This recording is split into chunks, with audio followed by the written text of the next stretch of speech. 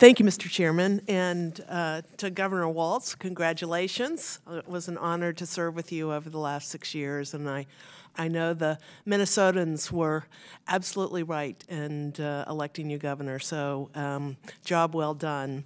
And Mayor Garcetti, I want to thank you for your bold leadership really at the national level on the issue of climate change. And I know your mayor's National Climate Action Agenda has really set a very high bar for others to follow in terms of making Los Angeles a leading city globally on the issue of climate action and climate change. So as you know, the state of California has passed legislation to require that beginning in 2029, all new buses must be clean, green, zero-emission buses.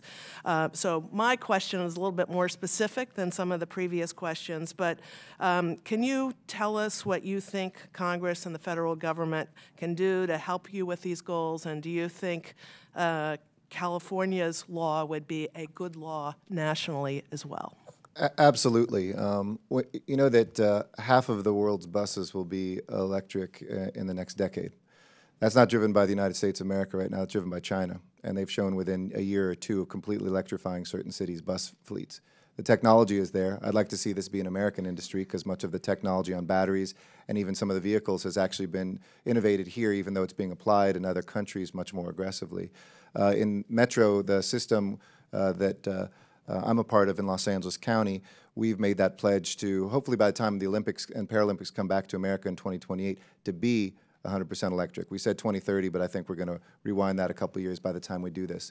Where we need federal help is on financing, quite frankly. I was an electric vehicle driver from 1997.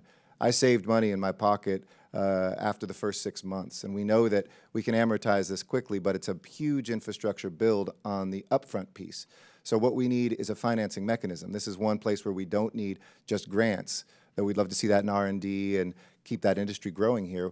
We could flip probably the entire system in a matter of 3 or 4 years, maybe 5 because it's America and we move a little slower than other places.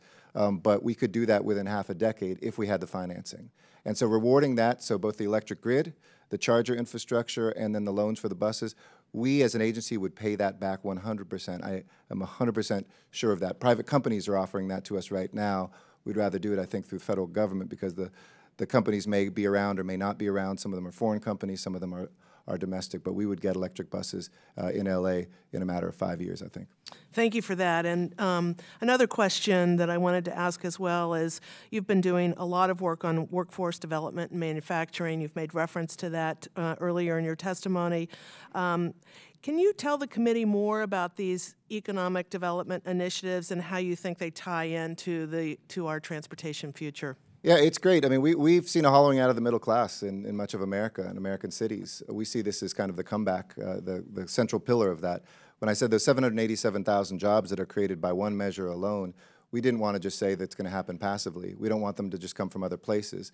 We are now putting our community college district in line to do that training with our unions and some of our contractors. We're inviting folks. We're starting the first school, a high school for kids that will be transportation careers, a public high school in Los Angeles, based on one that exists in New York City right now.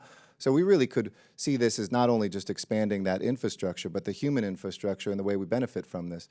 Congresswoman Bass's legislation to hire locally, which I know can be controversial, but you see a subway coming through your area and nobody from your neighborhood working on it. That's a problem. We should be able to reward that, especially in cities where you have the pipeline for just as good workers as anywhere else. We've seen folks who are ex-offenders.